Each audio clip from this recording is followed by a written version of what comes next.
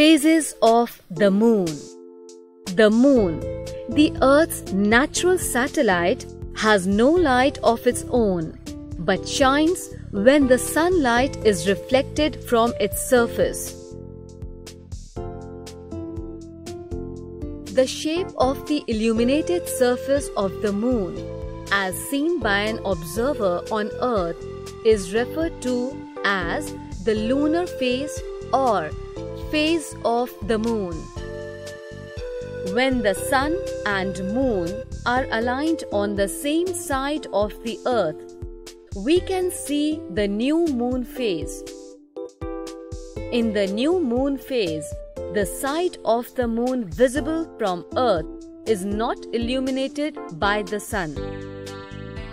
As the Moon waxes, that is, the amount of illuminated surface as seen from Earth increases.